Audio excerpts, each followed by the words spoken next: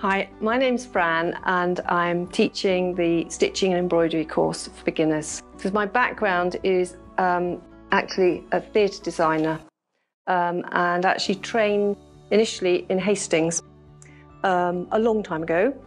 And I did my theatre design course in the Midlands, and I worked in theatre and stage and film for several years.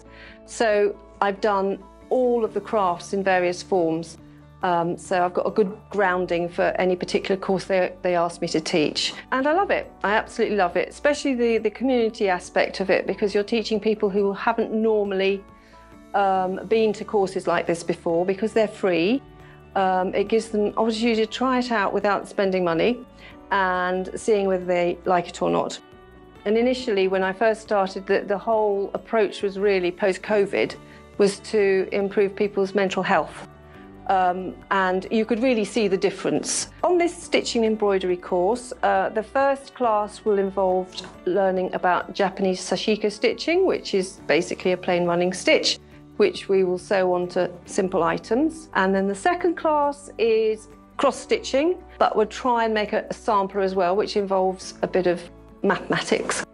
And then we move on to the embroidery stitches on the third and fourth class. So we learn about 9 or 10 stitches, and then in the last session we transfer a design onto fabric and we use those stitches as much as we can. Everybody's mixed abilities and we always have a great laugh. The thing I love most about doing these courses is the people.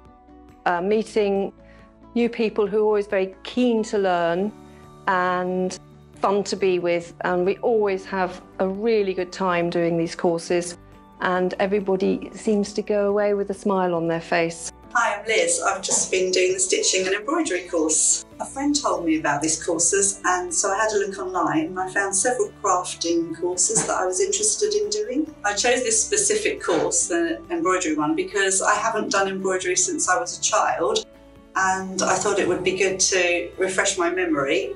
It's really fun and interesting, and you get to chat and meet new people and learn stuff.